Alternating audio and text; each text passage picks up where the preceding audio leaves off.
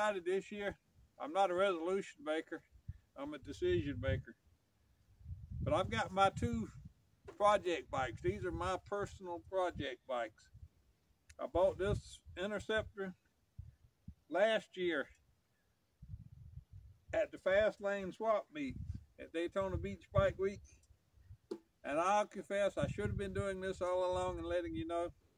But I already got it running, as you could hear.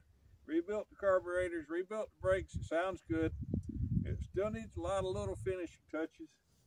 Needs some paint here on the tank. I debated painting the whole thing, but I've decided that I'm going to try and experiment with some Color-Ite spray cans and just fix the tank and leave the rest of it as a survivor. The clutch and brake master cylinders are both shots, and they've been replaced with Nissan pieces. I put these old MGO mirrors on here, but I'm not sure if I'm going to keep them. I may try to find factory replacement mirrors just because they're so much better, not because I care about it being stock. The other bike over here is a 78 Yamaha SR500. It's a really decent old survivor. Again, I already went ahead and got it running first before I told anybody about it. What I did with this one, I did get it cranked up with the factory carburetor, but it was missing the air box and everything anyway.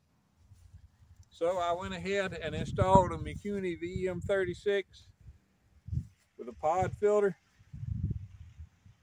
And anyhow, it's a great starting and running motorcycle. I've still got to overhaul the front brake master cylinder and the front brake caliper, which is not functional at this time. But it is rideable and drivable as long as you don't get too big of a hurry or find yourself in a situation where you have to stop.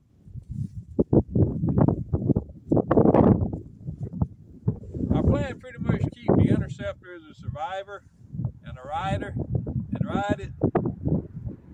I'm going to be trying to fix the SR500 up into another show bike.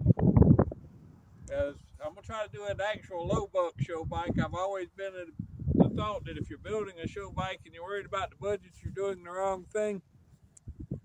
But things have changed a little bit, and I still believe that with some of my projects.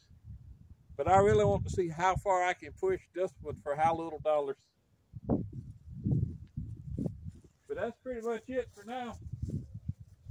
I think I'm going to start one of them up and go for just a short ride, considering it's the second weekend of January.